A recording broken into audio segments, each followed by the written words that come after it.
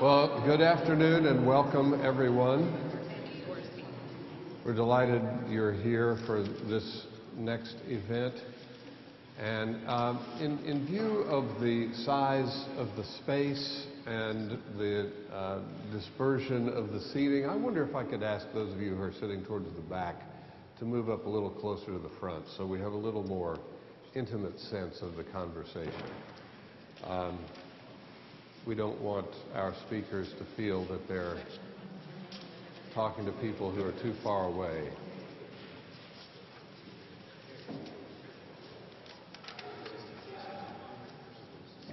Thank you for agreeing to do that.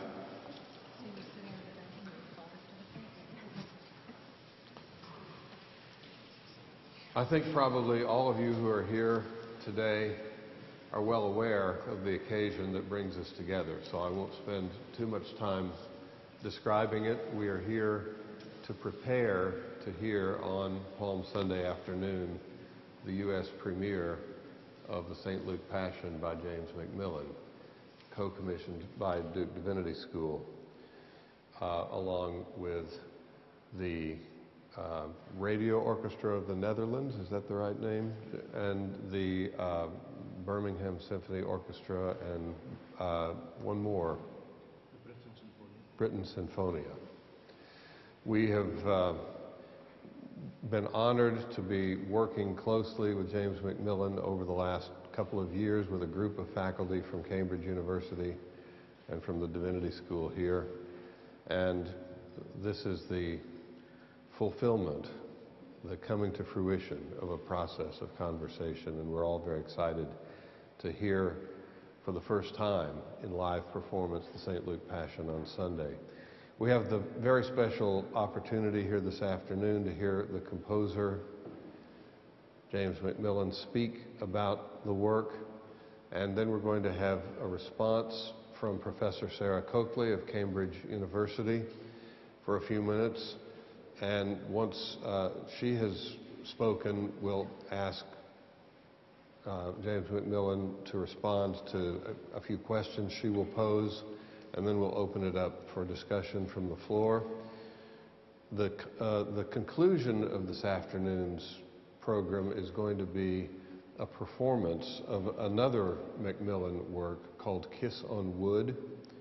We are going to have Professor Jeremy Begbie on the piano and Sarah Griffin on violin to perform this work. We'll start just a little before 6:30. I'm told it's about 8 minutes in length. And I will announce it at the time. If you need to leave at 6:30 sharp, we would probably ask you to leave before the piece begins because we don't want interruption during the course of it. If you haven't heard it before, you're in for a remarkable treat.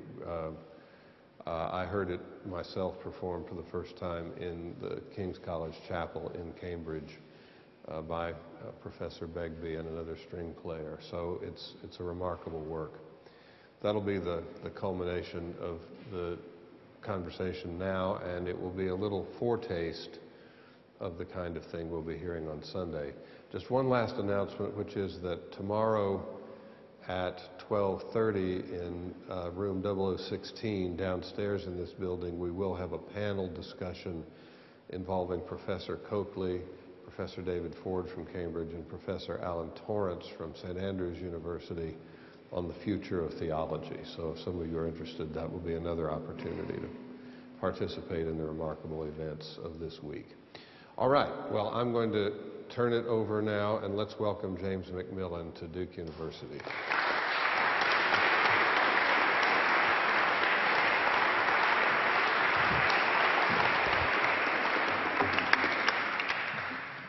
Thank you very much, and good afternoon, everybody. It's a delight to be here again at Duke University, and it's been a marvellous journey, especially for me, but for all the panel involved in these ongoing discussions culminating in the events of this week. Jeremy Begbie has asked me to talk about what it means to be a composer of faith in the current culture, both in terms of the world of modern classical music and in the wider sphere. To do this, I want to make reference to an earlier British Catholic composer, Edward Elgar, and deal with the challenges he faced in his own time. I would like to begin with, though, with some words, quite a few words, on my new St. Luke Passion, which has been the catalyst for these discussions and events here at Duke this week. I've been continually drawn back to the Passion story. I've always enjoyed a fruitful fascination with it. And there are deep reasons through history why artists and composers have been attracted to it, right up to our own times. The story is compelling and the images are powerful, prompting a variety of responses. Each time I return to it, I try and find different perspectives. Some works are purely instrumental reflections following Haydn's example, such as a work of mine called 14 Little Pictures for piano trio, based on the 14 Stations of the Cross, or Triduum, which is a collection of 3 orchestral works based on the 3 liturgies before Easter, Maundy, Thursday, Good Friday and the Easter Vigil. Others follow more familiar formats with choir, such as my 7 Last Words from the Cross, or the St. John Passion. My setting of the St. John Passion took a particular approach, examining the human drama, and was almost operatic.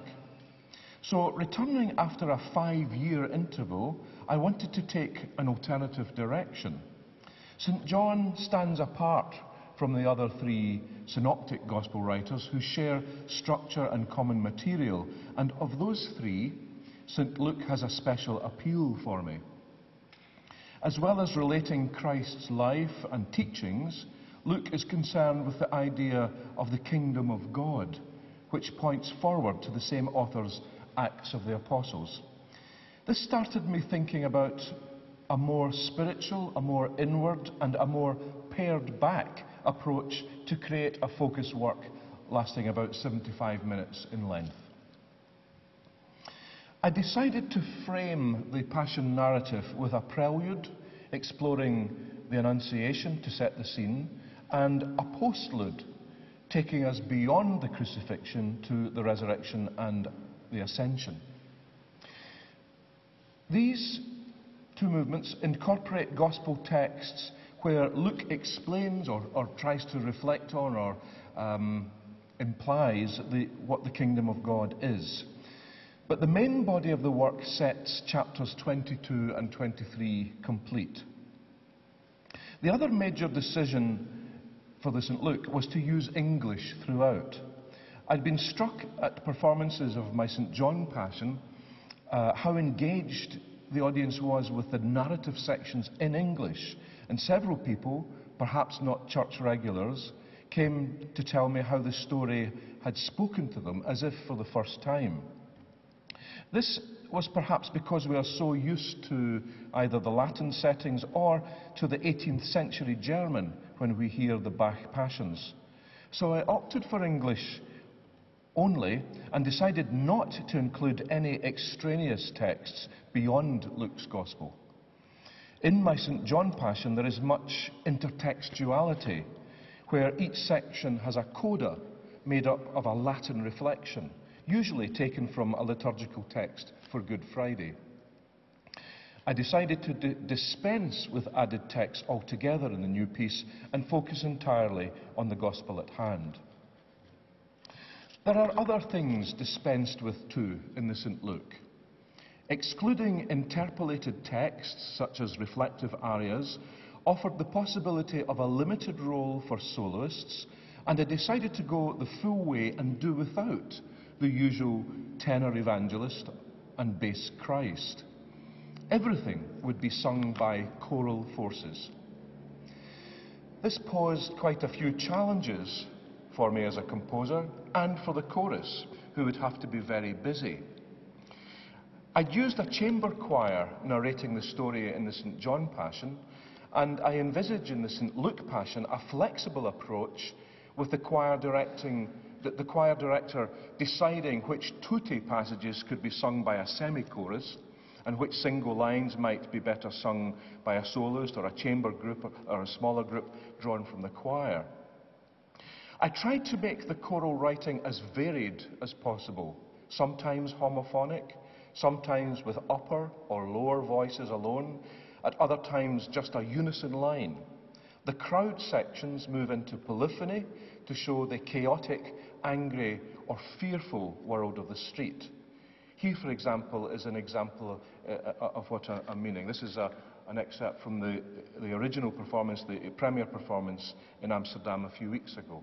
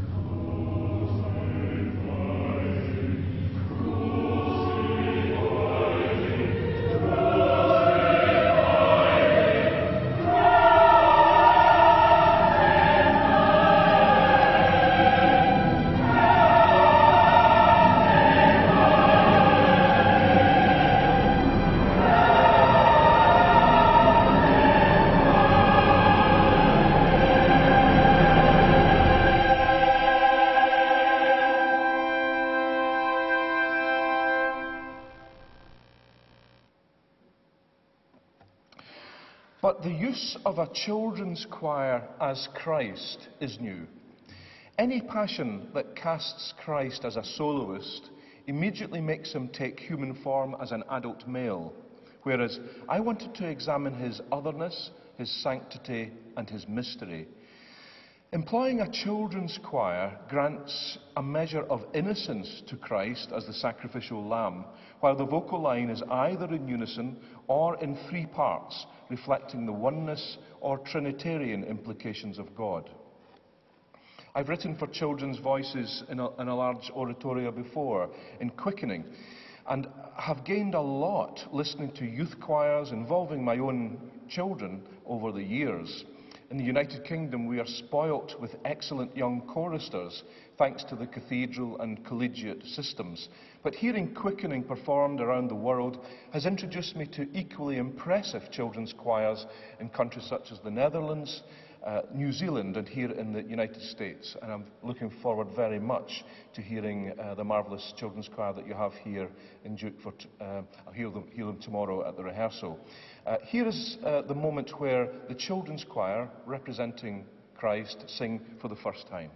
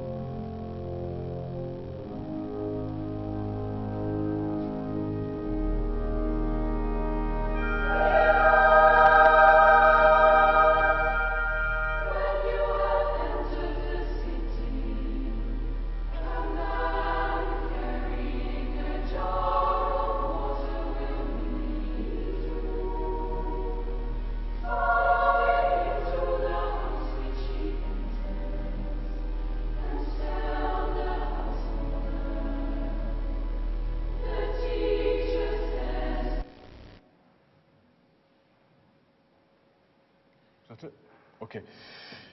Up to 2005, I'd written works of varying difficulty for choir, up to challenging repertoire for choirs of professional soloists such as the 16 or the BBC Singers. But since then, I've also wanted to create a body of work that could be tackled seriously and realistically by good university, church or community choirs. I've spent my life with amateur choirs and value them very much. So in my two sets of the Strathclyde motets, which I know are sung here by the Duke Chapel Choir, I accepted the challenge of writing modern music that is simple and readily performable. I'm similarly hoping that the St. Luke Passion can be performed by a wide range of abilities. This first performance that we're seeing here was given by professional forces in the Netherlands, but the US premiere here will be given by an excellent amateur university chapel choir. I've tried to be helpful, providing pitch cues and harmonic support, using simple modalities, avoiding angular leaps, keeping sections in repeating metrical schemes, and so on. The orchestration was also dictated by this pared back approach and practical issues for choirs that might want to hire an orchestra and can't always afford additional brass or percussion. But it's taken me back to the Baroque origins of the oratorio, employing a distinctive Handelian chamber choir with organ and timpani. The orchestral core incorporates pairs of oboes, bassoons, horns and trumpets. There is a single flute and a clarinet. The use of organ together with cello or double bass solos gives a continuo feel, but support for the chorus is also at times provided by the string or wind choirs. The genesis of this St. Luke Passion is unusual. Not long after the St. John Passion premiere, I was in discussion with Jeremy Begbie, who then set up the Duke Cambridge collaboration, a group of American and British theologians, biblical scholars and writers. I met with the group several times since its inception in Holy Week 2010. The Duke Cambridge Group's research and reflections have informed but never interfered with my compositional process, and in reflection I hear its influence from the outset. The St. Luke Passion begins neither with Satan entering into Judas, nor at the Mount of Olives, but with a thrice repeated choral cry, Maria. This Passion beginning with a prelude, which focuses on the Incarnation, and closing with a postlude, which alludes to resurrection and ascension. Together, the prelude and postlude provide an intentional framework for the entire work, which was informed by the extraordinary intellectual and human generosity of Jeremy Begbie and his colleagues. So this is the very opening of the work.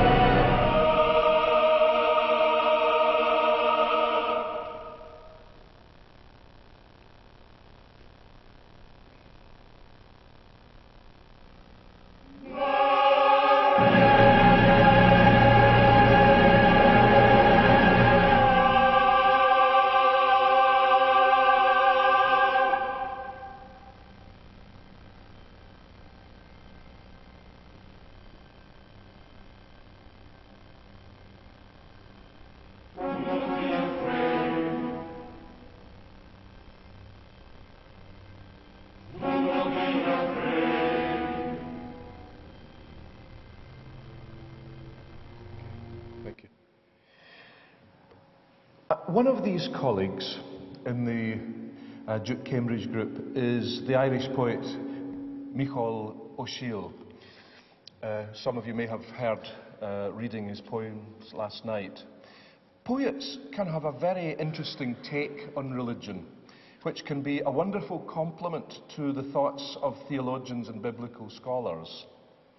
Religion in our times, these secular times, can be illuminated by the thoughts of poets, as was heard in the contributions of Michal in our group discussions and in the reading of his own work. Another Irish poet, Seamus Heaney, has referred to the big lightening, the emptying out of our religious language. And the Welsh poet David Jones saw the English language littered with dying signs and symbols, especially those associated with our Judeo-Christian past. Michael Symonds Roberts, an English poet with whom I collaborate a lot, says that the resultant impoverishment hasn't just affected poets, but readers too.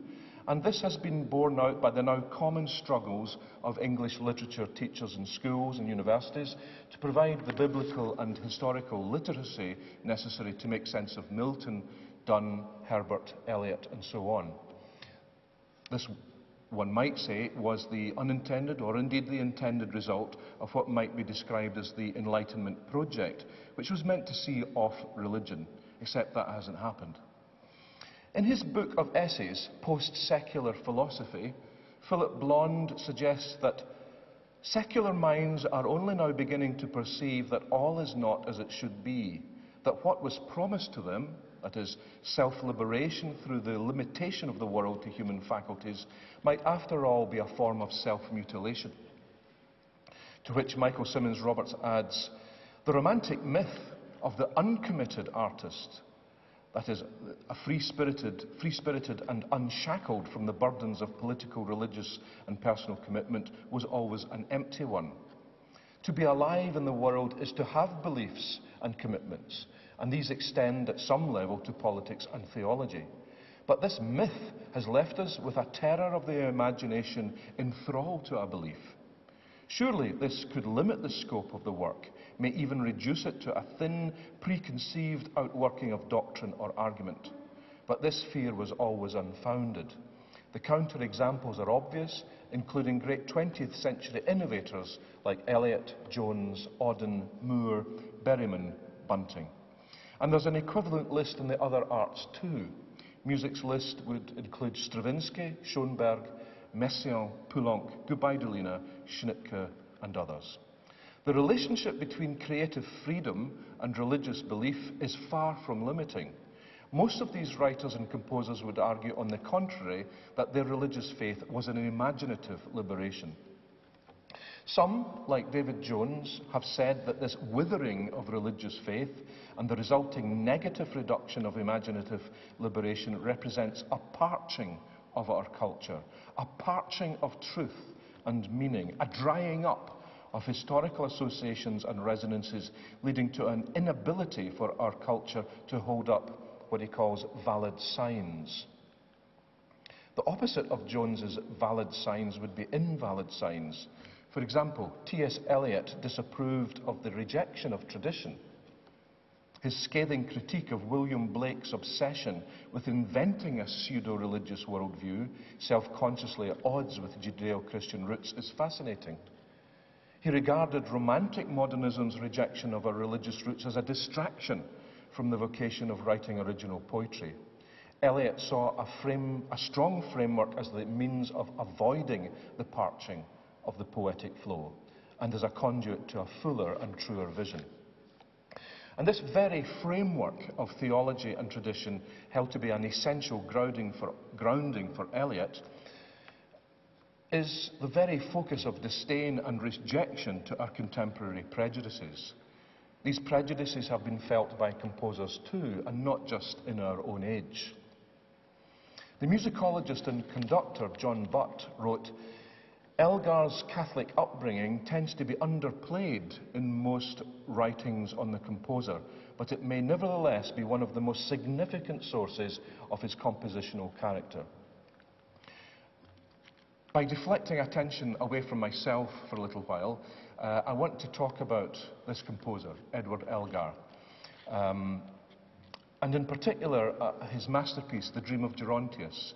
It's a setting of the great poem by John Henry Newman about the death of a man and his journey, the journey of his soul into the presence of God through purgatory and elsewhere. I was thinking about this statement about Elgar's Catholicism recently when browsing the webpage of the London Philharmonic Orchestra for a recent performance of the Dream of Gerontius. Nowhere was the composer's Catholicism mentioned, and even the poet whose work he set, John Henry Newman, was ignored. Rather, we are told that, quote, while the Dream of Gerontius isn't as explicitly patriotic as some of Elgar's other works, it is still tinged with the idea of empire as a vehicle for struggle and sacrifice. It goes on, unfortunately. Indeed, the story behind the setting of Gerontius revolves around one of the greatest heroes of the empire, General Gordon of Khartoum, whose annotated copy of the text was reproduced in the Midlands and given to Elgar on his wedding day. Since the composition of Gerontius, commentators have fallen over themselves in an attempt to paint Elgar's Catholic faith as weak or insignificant.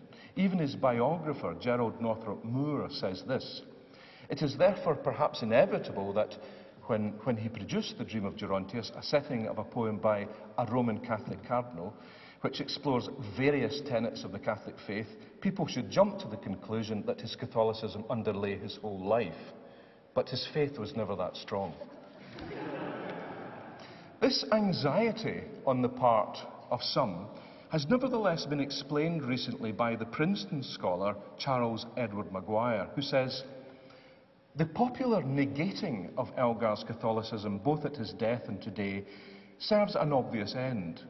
It makes Elgar's music safer, more palatable for a British audience. In essence, it creates an avatar for Elgar as the essentially English composer, beyond the reach of any of the complicating factors of a partisan religion."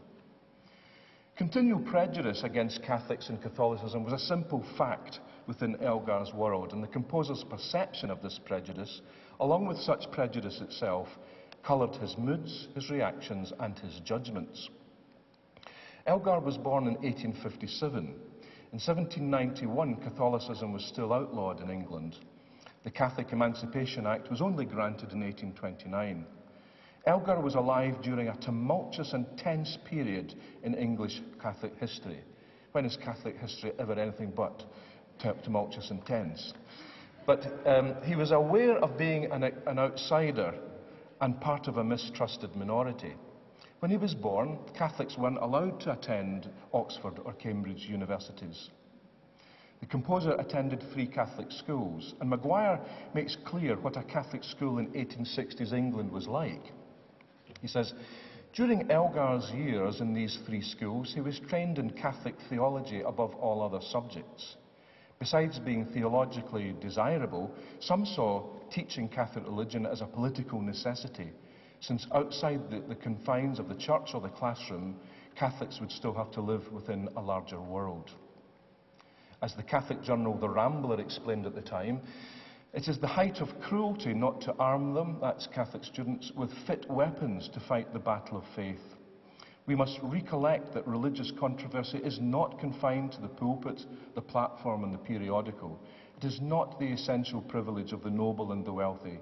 Its sounds are heard as loudly in the workshop, the kitchen and the field as in the halls of a university."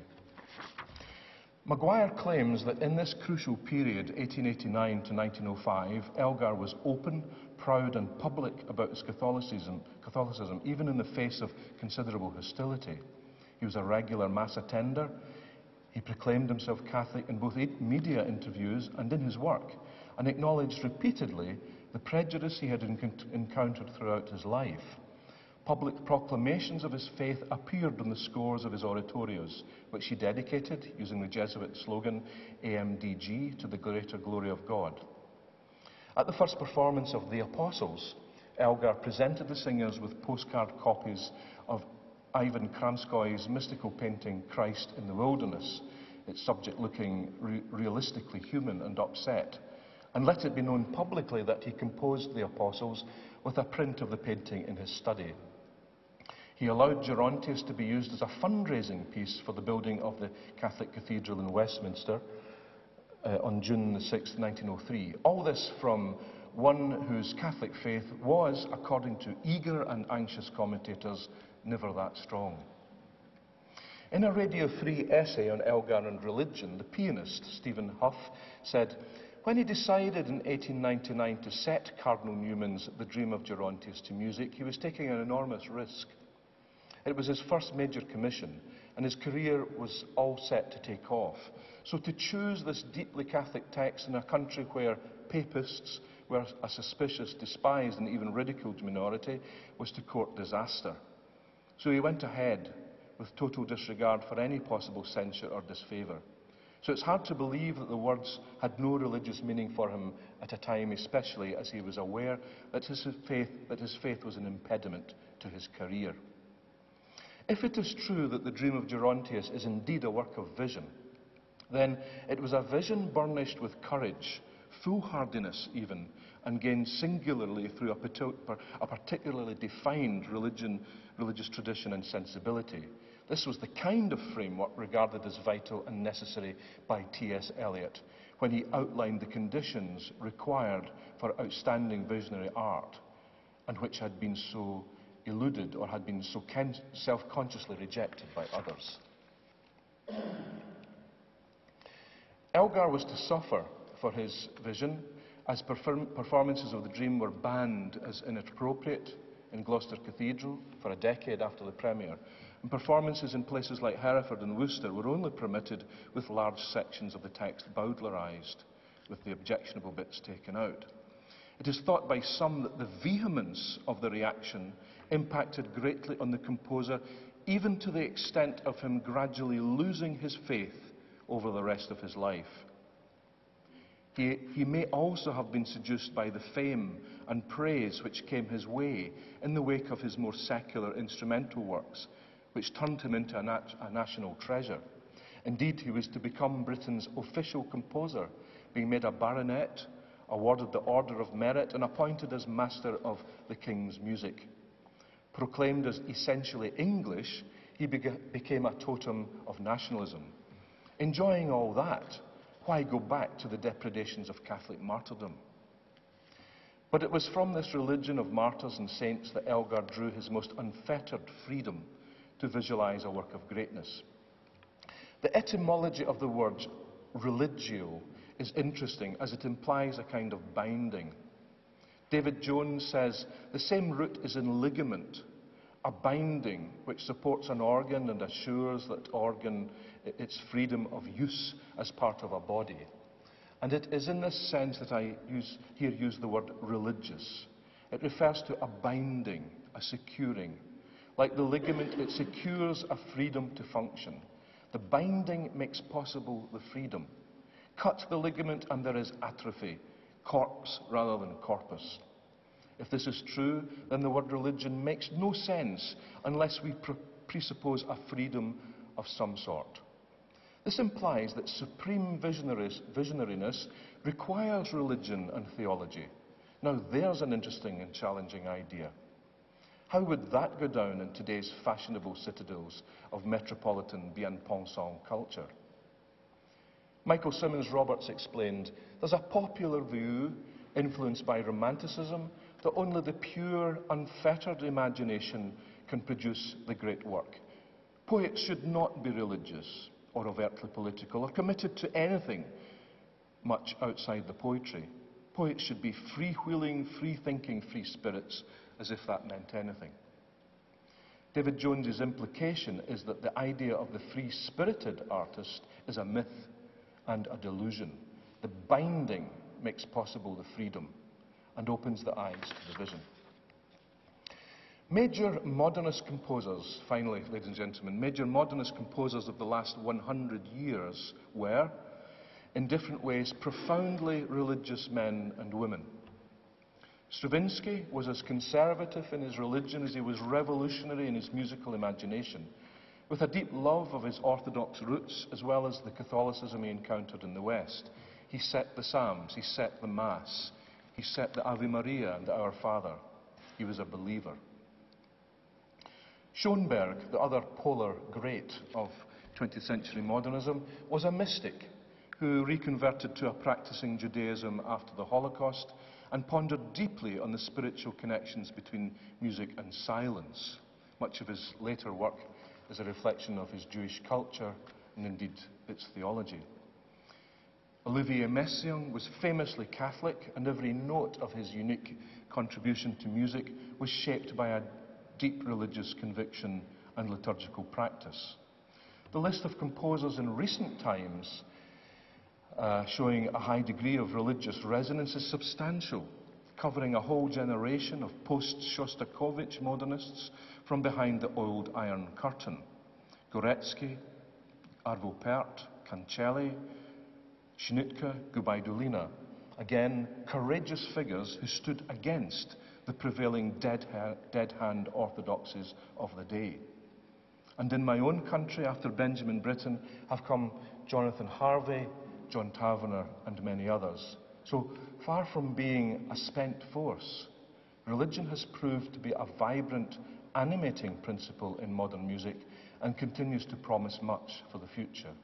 It could even be said that any discussion of modernity's mainstream in music would be incomplete without a serious reflection on the spiritual values, belief and practice at work in composers' minds. The search for the sacred seems as strong today in music as it ever was. Perhaps that search now, as it was with Elgar in the lead-up to the Dream of Gerontius, is the bravest, most radical and most countercultural vision a creative person can have in the attempt to re-sacralize the world around us. Thank you very much.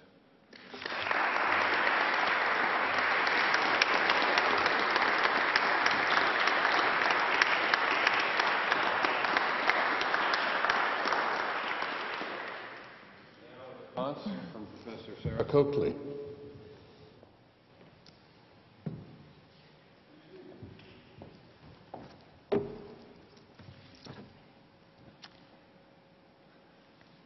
First, my sincere thanks to Jeremy Begbie, Dean Richard Hayes, and all the other Duke Divinity faculty here today, our donors, our Duke musicians, and above all, James Macmillan himself, for the extraordinary privilege of being one of the ones who's been in conversation with him, the composer, during the incubation of his new St. Luke Passion.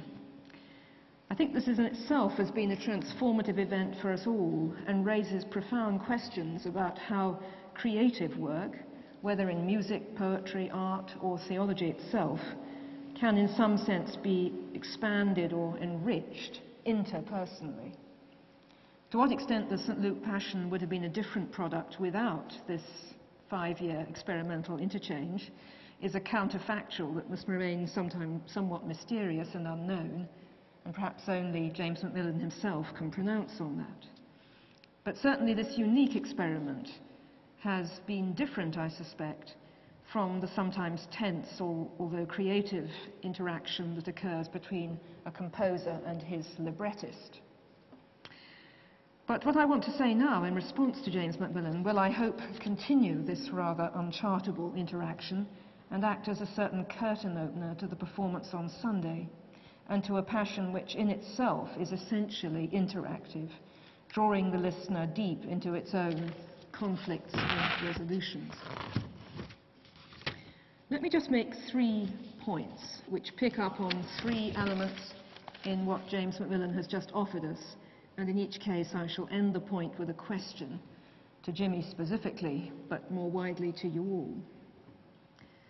The first point is about what might be called the Gospel of Luke reimagined through this new work. And I think Jimmy's been over-modest about this, because I think the effect of what's been done here in the interaction between the theological discussion and the product is very remarkable and unique.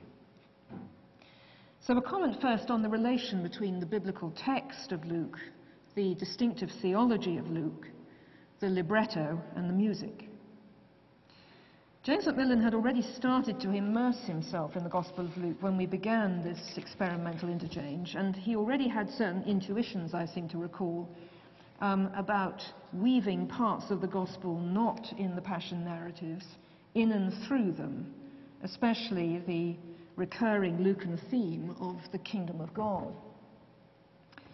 So, as I recall the beginning of an idea that the Passion narratives might, as it were, be wrapped within encircling motifs, otherwise central to the Gospel, this was bubbling beneath the surface in the composer's mind early on, but I think it was precisely here that our sustained communal meditations on Luke, both scholarly and spiritual, may have had the greatest impact on the final outcome.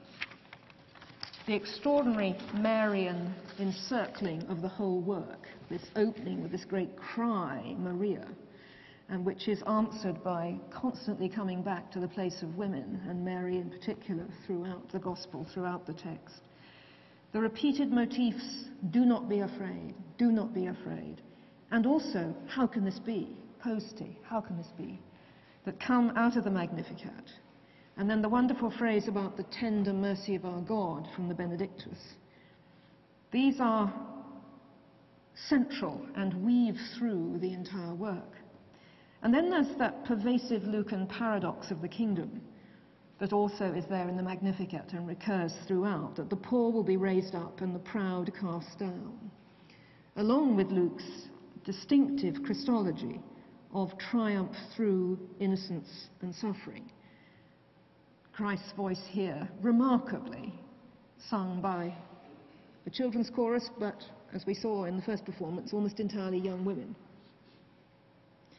Now these have become the leitmotifs woven in to the whole Passion story in Luke.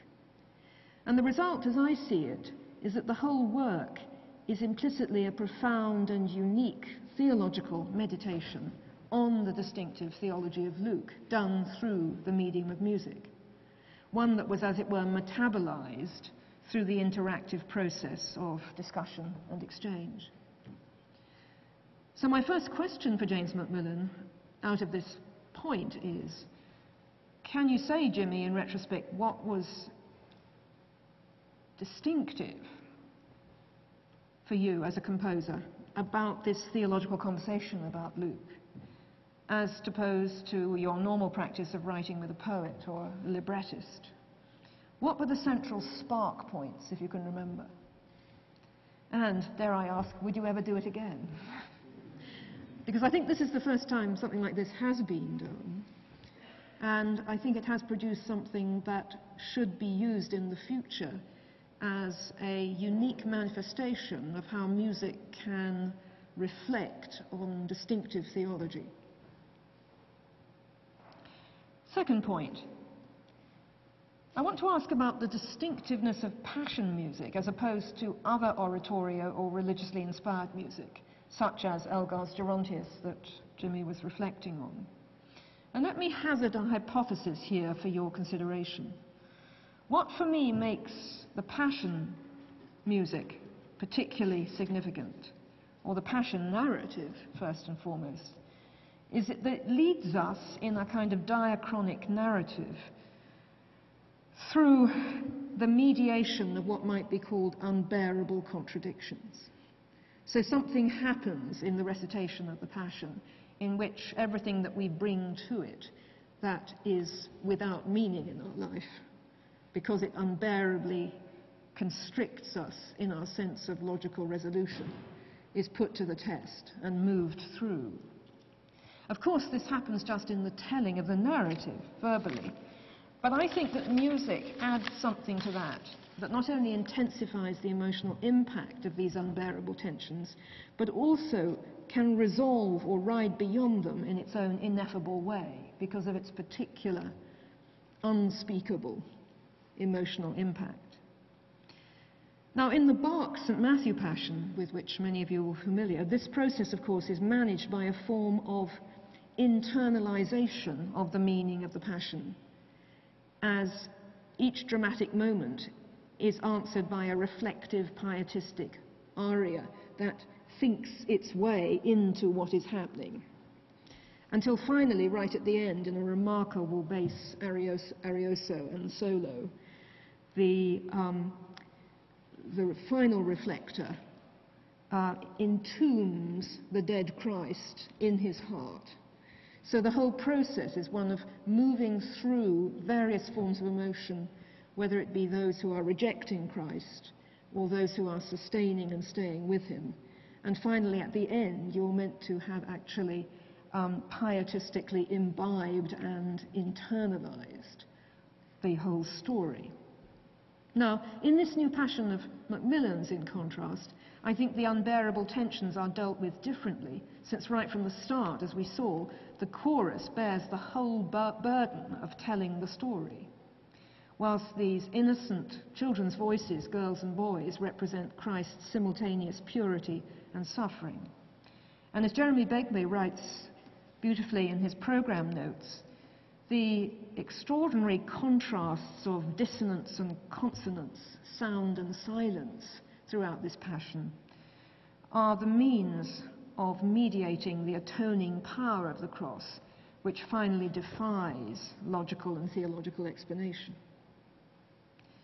So my second question, leading on from this, after reflecting on the specific nature of passion music, given the archetypal nature of such passion music, does it not in some sense transcend ecumenical theological differences, ecclesiastical theological differences, in a way that Elgar's Gerontius could not, because it was a specifically Newmanesque text?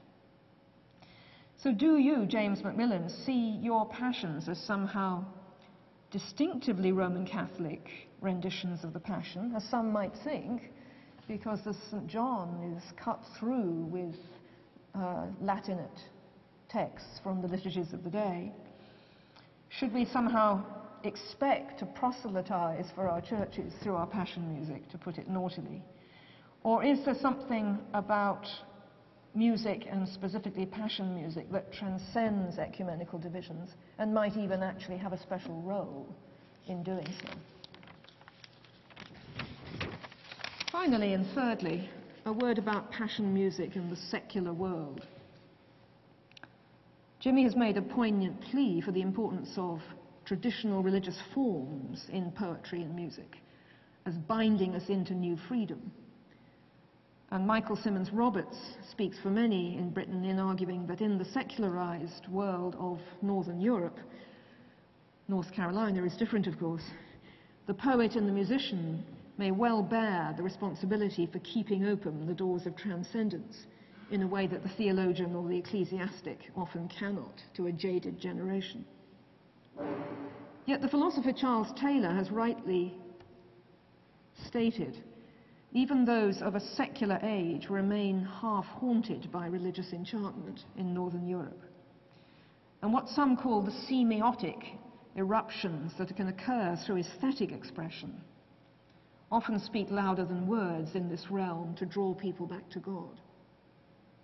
Thus, I see James Macmillan's decision to include, he didn't mention this, it's a remarkable fact, to include just so subtly but so powerfully the resurrection ascension at the end of his Luke Passion as deeply significant in this particular context of a secular Northern European world.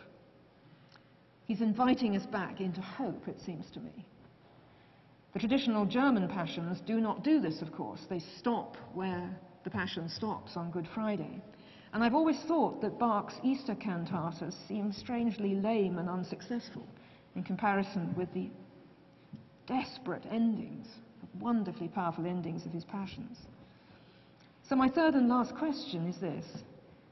How consciously have you, James Macmillan, chosen to end this particular Passion with a message, a subtle message of hope for a despairing secularized listener or for a sophisticated despiser? In your great St. John Passion, you left us with an amazing non-verbal last moment in which life and death contend. And have you consciously felt the need this time literally to lift us up into heaven at the end of this astonishing new piece of work? Thank you.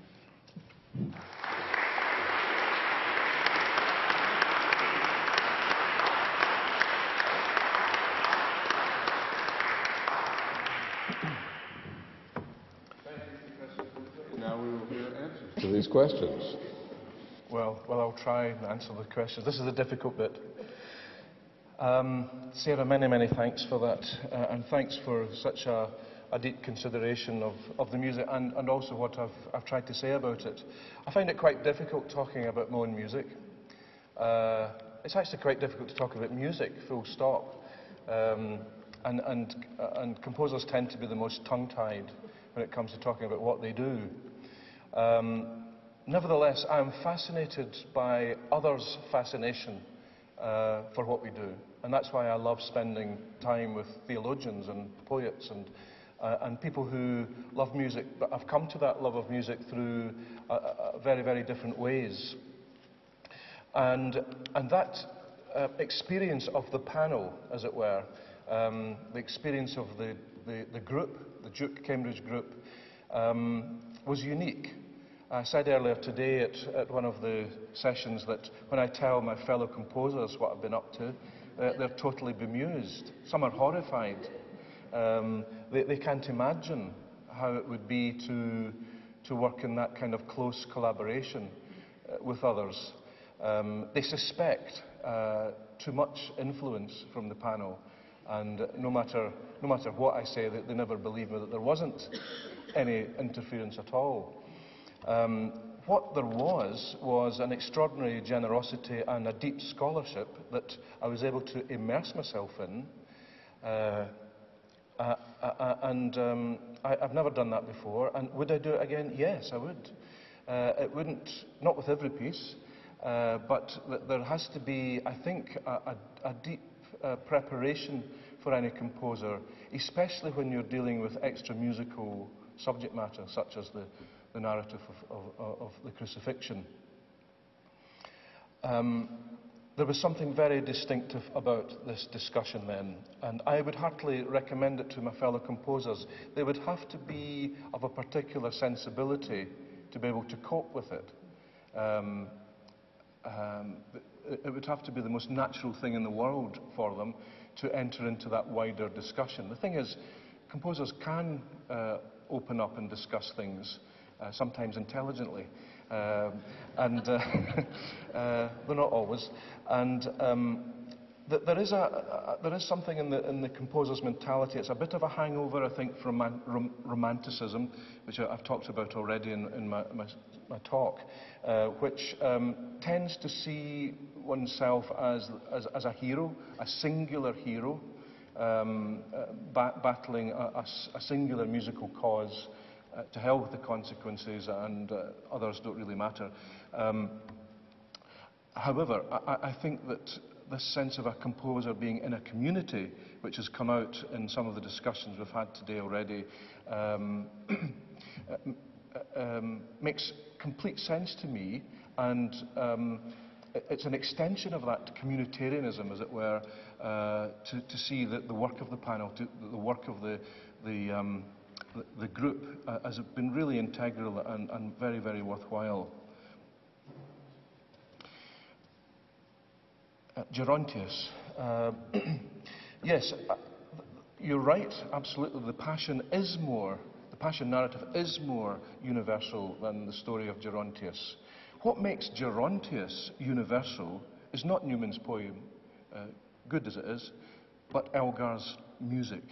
It is Elgar's music and the setting of this poem that has brought us a minority taste, one could say, a minority fascination into the public realm in a spectacular sense, so that people who do not share the deep convictions of Newman or indeed Elgar at the time are able to engage with the power of the inspiration which brought forth the poem and more importantly the music, and embrace it as if it were universal. So Elgar's genius as a composer was to universalize something which on the face of it might not have been. And I think therefore puts it into a similar bracket to the passion which all Christendom can share.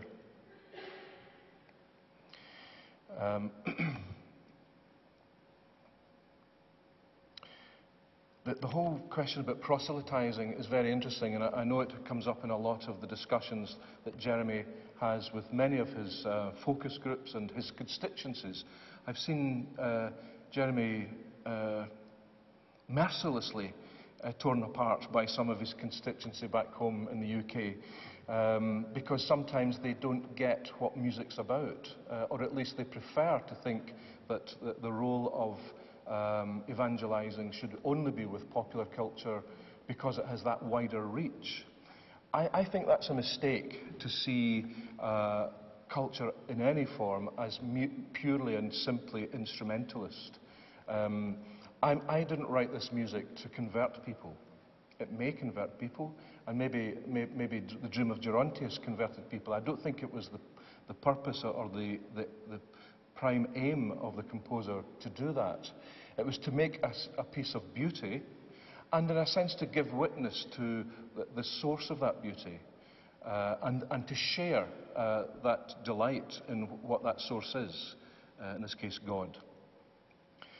I don't think that's proselytizing, but by giving witness to what truly motivates us as composers and artists, sets up a very profound communication beyond the crassness of mere proselytizing, and makes the dialogue, a human dialogue between people who perhaps don't share worldviews, much more exciting and potentially fruitful.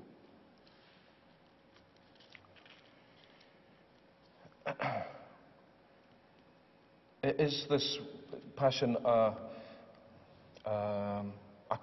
is there a conscious message of hope for the secular world in this passion? I don't think it's conscious. There's not much I do that's conscious, to be honest. There's not much a composer does that's conscious. Most of what we do is subliminal. It works it works as if it's in a dream most of the time. I feel as if I'm in a dream when I'm writing. I wake up. When I finish a piece of music, it feels like wakening up from a dream. But will it communicate with a secular world? I hope so. And it's a great source of delight to me that, for example, the premiere that we saw little clips from took place in front of probably the most secular audience in the world, the Dutch. And I was able to enter into that kind of dialogue.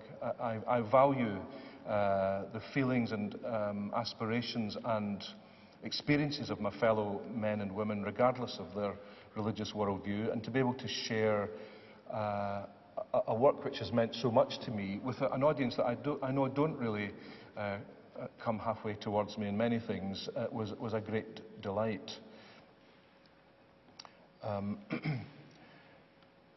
Many of that audience, though, unconventional religious thinkers, complete atheists, many, will nevertheless, if they love music, those who love music, will talk about music as being the most spiritual of the arts. It's a term that crops up a lot amongst the musically inclined, the vast crowds who come and see Bach Passions at Eastertide. Many of them, probably the majority now in Northern Europe, will not be believers. But they will speak about the deep spirituality of music and the fact that the spirituality of music is a transformative thing. They engage with music, they love music, they listen to music because they're aware that it has the power to point to something in them or about us, that is more than the sum of our parts. And that is a truly spiritual phenomenon, I think, in the thinking of modern man. And it's one of the reasons we should never give up hope in our ongoing conversations with those who don't believe.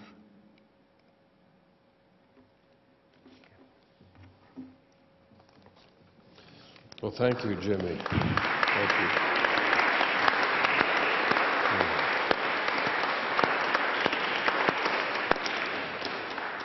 It should be noted that in that premiere in Amsterdam, before this very secular audience, the work received a standing ovation at its conclusion, which I'm told is not the typical custom among the Dutch for works of musical performance. So it touched something. We are now going to open the conversation to questions or responses from the audience, questions for the composer, questions for the theologian, or simply reflections that you would like to offer.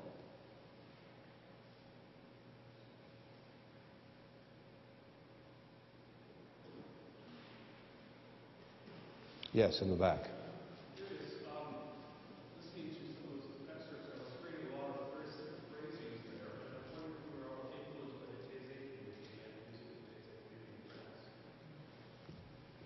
The community. I don't know much about them, to be honest, but I love chant, and the very concept of chant as it moves from culture to culture is something that I'm fascinated by, and I realise that the Taizé community have their own version of chant. I've actually heard a lot of it, and not enough of it, but I can see the repetitive, ritualistic aspect of Taizé has its roots in other forms of devotional chant.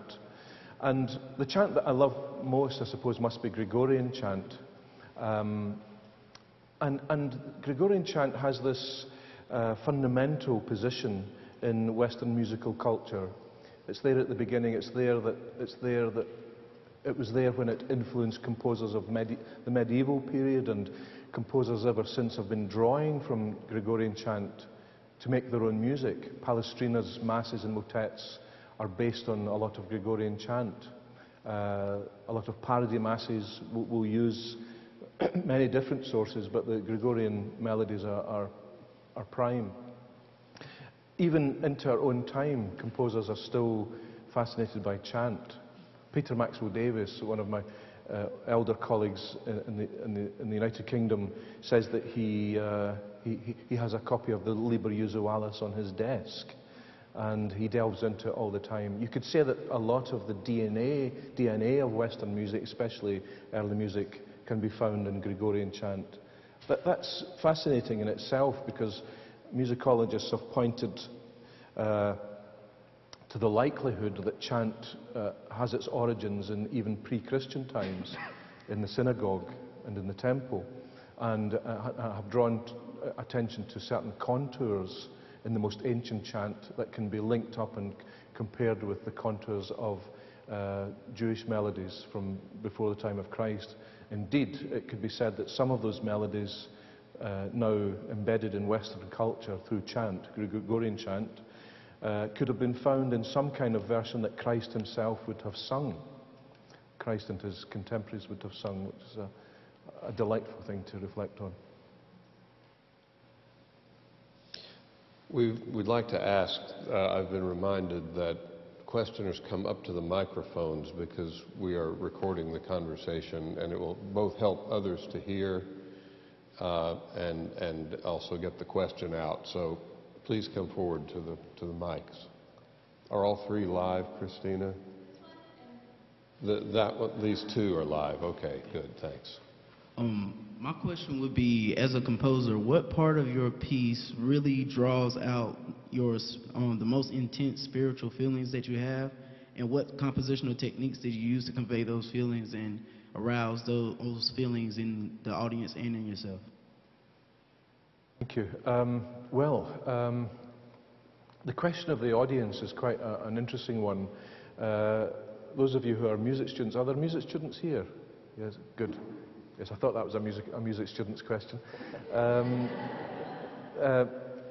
You will know that throughout the 20th century there has been a kind of checkered relationship between composers and audience. There's reasons for that. We don't need to rehearse them just now, but when you think back to Schoenberg, who in the early part of the 20th century established private societies for the private performance of new music, something strange was happening, and you could say that there was a parting of the ways. Perhaps the composers were moving into a laboratory phase of their thinking, a very necessary laboratory phase, and then of course in the wake of the Holocaust and the Second World War, you can understand why artists and composers especially would want to, in a sense, expunge tradition and start again. So this rather fraught relationship with audience that composers have had in the recent century can sometimes be a consideration, so much so that even I, who like audiences, will still say that I never think of the audience when I write. Now that might seem arrogant, but what I mean by that is that I don't have an audience in mind, but I have an ideal listener in mind. And that ideal listener is someone who is hungry and thirsty to encounter in music something they don't yet know. Now the problem is that in the world of classical music, many of the audiences are not like that. They are there for, they value the museum culture aspect of classical music, and so do I. But they know what they like and they like what they know, and that's it. Now, that's not what a living composer needs in a listener. We need someone who has all antennae bristling. So what did I want an audience to feel is an interesting question.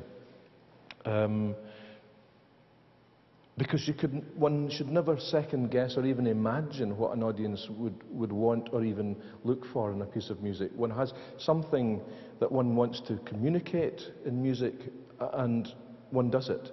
If it falls in deaf ears, as it does sometimes, one just has to take that. It's not necessarily the audience's fault, but it's not necessarily the composer's fault either. Maybe it's not a question of fault at all. But sometimes in our world, it's not just composer-listener relationships, but all of us are talking at cross purposes all the time and not necessarily communicating. What I would hope, though, is that when a listener or an audience hears this work or any of my music, that there'll be that the music will speak profoundly and fluently, but hopefully they will know and realize that the music would be a very different kind of music indeed if it hadn't been for the very specific nature of its inspiration. In this case, the inspiration is of the story, the retelling of the crucifixion narrative. Okay. Other questions? Yes, Jeremy. You're director of music in your local church, Jeremy. What's the relationship between what you do there, Sunday by Sunday, which you take very seriously, and what you do on the international stage? Piece of it, not very much. In fact, I mean, to say I'm director of music is a very grand title. The only reason I'm doing the music in that church is because no one else is doing it. I'm not getting paid for it or anything. And it's quite a challenge. It's one of the poorest Catholic parishes in Glasgow, but it's something that absorbs me totally. I'm very motivated by it because I'm interested both at an abstract level but also on a devotional level about what it is that motivates people to sing their prayers. What will provoke song out of an ordinary non-specialist, non-musician who wants to come and take part in a ritual form of prayer, such as the Mass. And that's a great challenge, and it provokes different kind of music from me from what we're about to hear here. It's very simple. It's chant-based. It's influenced by the chant, because that Gregorian chant is the very sound of Roman Catholicism, I suppose. This is the music you're writing for this choir, right? Yeah. But it's very, very simple. Sometimes I find the odd little snatch of melody that was written for that purpose will find its way into a bigger piece. So they're not entirely unconnected. There's sometimes a kind of transfusion of one thing, a kind of cross-fertilizing of one with the other that can be very useful. Yes, please come to the mic. Yes, not that one. One of these others. Yeah. Okay. Why did you make Jesus' words to the daughters of Jerusalem the climax of everything he says in the piece? That's a very interesting observation. the daughters of Jerusalem, when Jesus speaks to the women, seems to have affected our young chorister here as the climax of the piece. It may very well be.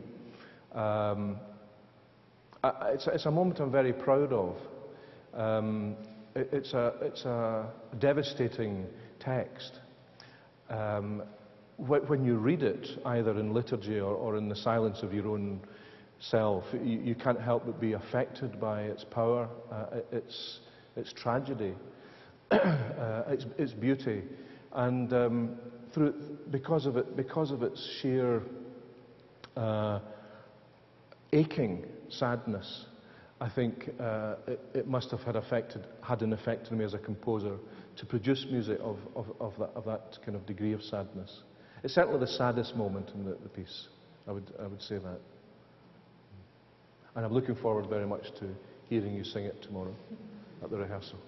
And it's a piece of distinctive Lucan passion narrative material. It isn't else. So you instinctively picked up.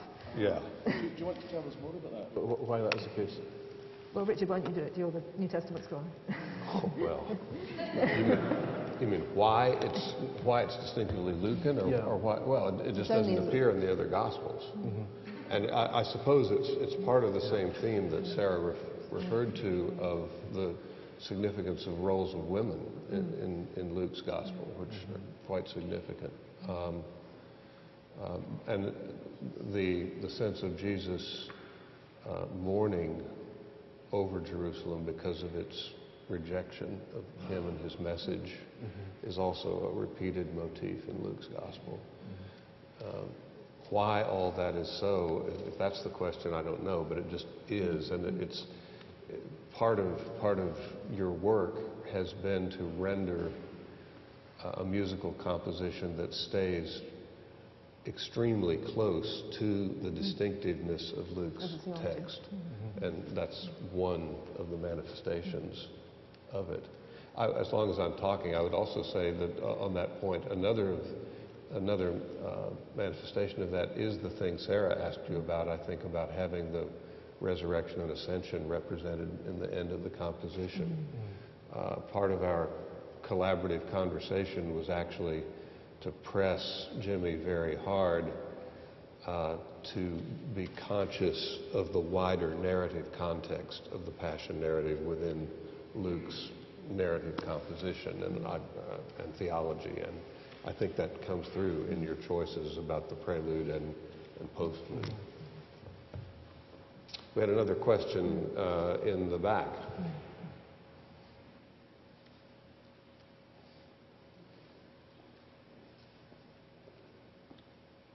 My question is for the composer. I think I heard a quote from Bach's Passion Chorale, and I was wondering if there were any more of musical influences from other composers that you can talk about in composing your Passion. Yes, there's lots of influences from other composers. Sometimes it's conscious, sometimes it isn't. It's just many composers are sponges. We just absorb so much, we can't help it. It's out there in the ether, and we are composers because of other composers. It's other composers that made us want to do what we do. In my St. John Passion, I quoted from 3 separate sources, and I suppose you've noticed that the Bach quote in the St. Luke, and it was, again, there's an attempt there to pare back, to focus down on limited, self-limited choices. So it's just the Bach, rather than, as it was in the St. John, some Victoria and even Wagner. There was reasons for that. Those quotes of Wagner, it was Tristan, and the Bach Passion Chorale again, and the Victoria responses for Tenebrae were deliberate. They were, in a sense, homage to great figures from the past, 2 of which had tackled the Passion story. Another probably did tackle the whole issue, but without knowing it, and that's Richard Wagner. But that's another story. With this piece, it's just simply the one melody, or the harmonised Bach chorale, which crops up at the end of chapter 23. It's there in its entirety, played on the horns and the organ, and harmonised by the other instruments of the orchestra in the lower parts of the orchestra. But the higher parts of the orchestra have a very strange, contradictory counterpoint. So it's not important for me just to quote other music. It has to be, in a sense, remoulded. I think we're going to see the very passage we're talking about.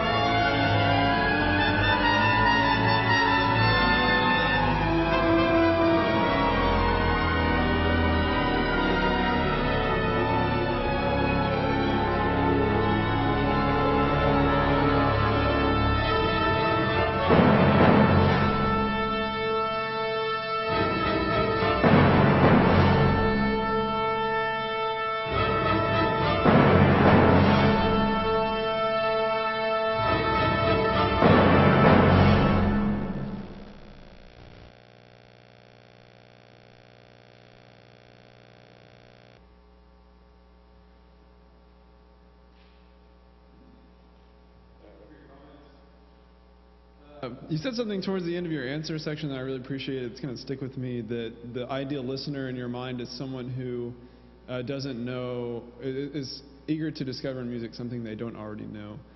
And I think that's a really great comment, not in the least because I think the gospel writers would have hoped for a similar ideal reader in the gospel, for the gospel stories.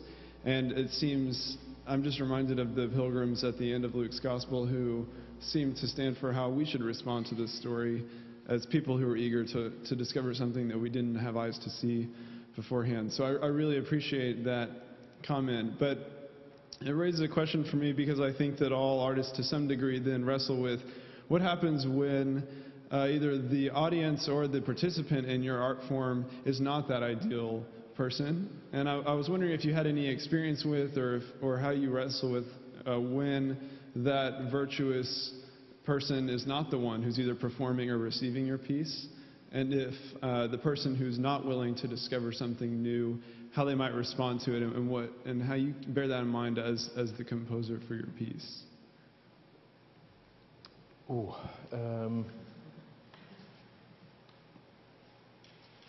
Well, I mean, sometimes, as I say, things will fall on deaf ears. One may be deaf to something once and then come back to it. It's not necessarily the case that the communication is dead, full stop. Sometimes a music will not get through on first encounter, and that certainly happened with me. I've heard music that I suppose left me cold the first time I heard it, but I grew to love it deeply as life went on, as the years went on. So it's not it's not something that I feel that composers should worry about too much, because people can come back to the music in their own time. One has to be patient, but I think audiences have to be patient too, in the sense that they. I think that's right. I mean, people will speak honestly about, oh, it didn't. I find it interesting. They say, not just about my music, but any music that they don't know very well. Fascinating, but no, I have to hear it again. That's a valid response. I think that's the response that many of us will have to. It's the response I've had to many works that I've come to love over the years. It's a very generous response. One possible gospel response would be to say, shake off the dust from your feet and move on to the next town, right? But your response was, let those who have ears to hear, hear. Yeah. Next question. You mentioned beauty and being witness to the source of beauty. To me, beauty matters a lot, but when I come across Christians who are more of a utilitarian frame of mind and who say, well, Jesus said we should care for the poor and feed the hungry, and that's what we're supposed to do, and we're not supposed to waste our time doing things like composing music or painting pictures or so forth. And I really don't know what to say back to them other than, well, I think it matters, but not that those other priorities are not true. They're definitely in the Gospels. Why does beauty matter, though? What do you say? Well, I mean, I'd love to hear what Jeremy has to say about this too, because I think he has had that reaction from many of his students over the years who are deeply... Not here. No, people who are committed to the work of God and perhaps see something like music as frivolous, a distraction from the real necessity of putting God's work into action. And well, I think that truth, goodness and beauty are indivisible, and we have deep in our culture an appreciation of these three unequal terms. And without truth, you can't have beauty. Without goodness, you can't have beauty. Beauty, in a sense, is perhaps a sign of the truth and goodness of God. It seems perverse to avoid beauty when it can be so encapsulated or so created, even in just human living.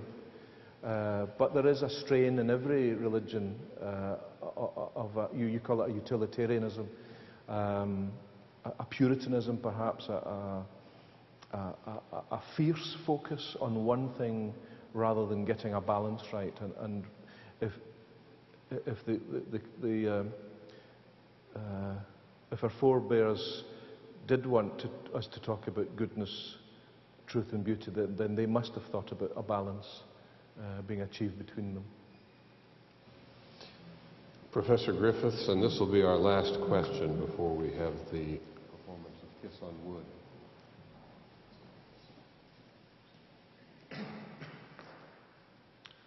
Well, I've got a question about, I'd like to hear you think about the difference between sacred music being performed in a liturgical context as part of a service of worship on the one hand, and sacred music being performed outside that context in a secular venue as a concert on the other hand. Whether you think that difference matters, what sort of a difference it is. So here's a possible analogy, very imperfect. You can often go to museums and see altarpieces displayed as objects for contemplation as art objects, but they're no longer in churches. They've been taken from there for whatever reason and made an object for the gaze of museum goers. Is the performance of sacred music in a secular concert hall like that or not? I think it can be like that for some, and it's a shame if it was like that. I think it goes back to, I think a music audience is not a museum audience, because they do acknowledge the power of music and the spiritual nature of music. As I said earlier, you'll find a lot of skeptical music lovers still using the term spiritual in the way that they engage, and they'll talk about being profoundly affected by music, and therefore the spiritual can happen in the concert hall as well as in the liturgy. Although I would say that it's a very different, music has a different purpose in liturgy. Even a composer has a different purpose in liturgy, because he has to provide a music that is a vehicle for the prayers of the people of God, as it were. It's music that has to carry the thoughts and prayers of those present to the altar of God. And that's very different to what happens in a concert hall. And I think it's right for a composer who inhabits both worlds to be aware of the sensibilities and sensitivities of both, and even the different requirements of both. So I find myself writing liturgical music in the knowledge that it will accompany sacred ritual, and indeed provide a backdrop, or at least a vehicle for other people's spiritual focus. In the concert hall, it's a different focus. Some will grasp the full spiritual aspect of it, but there are others that will want to contemplate it like an object in a museum. I found sometimes my purely liturgical music finding a place in a concert hall. I've got used to that. I've got to be used to it. I'm at ease with it. I'm at ease with the same work having a life in two different contexts. And even a work like the St. Luke Passion, first performance was in a secular space, a concert hall. Sunday's performance will be in a sacred space. There are nuances that one has to take on board in all this. There's no right or wrong way of performing and presenting sacred music. Thankfully, it can happen in different places. Well, we're about to now have a performance of one of James Macmillan's compositions, but before we do that, let's express our thanks to James Macmillan and Sarah Coakley.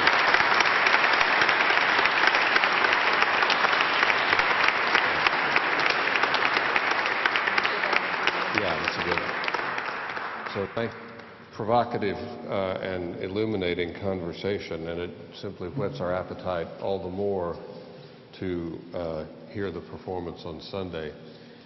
The performance we're about to hear now, A Kiss on Wood, is a first run at a piece that will also be performed tomorrow afternoon in a composer's workshop at 2 p.m. in Bone Hall on the East Campus. I understand that workshop is open to the public as well. And